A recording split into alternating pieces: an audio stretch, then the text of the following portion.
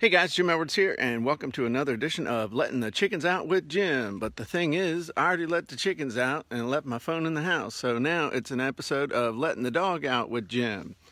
So I just wanted to tell you that it's easy in this world that we live in to get tied up into technical issues of technical problems and letting them dictate how your day and your life and how everything seems to be going.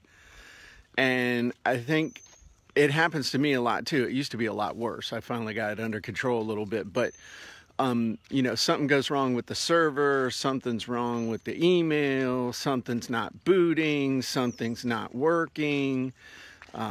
Your funnel's not working right, your emails aren't getting through, your graphics not done, your project from Fiverr's not finished, all these things. And I think we get them out of perspective. Yes, our livelihood does depend on them.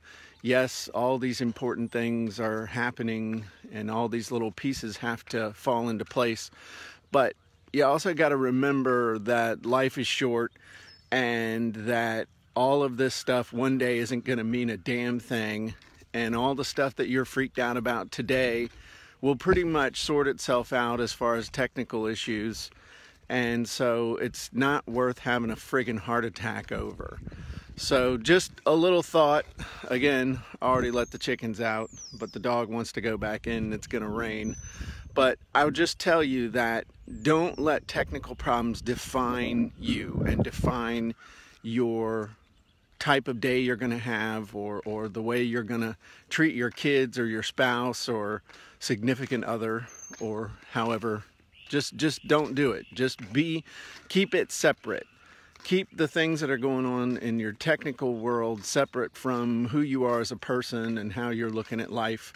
Because there's always something can go wrong technically, and if you get too caught up in that, you will make yourself miserable, and it's just not worth it. So everybody have a great day.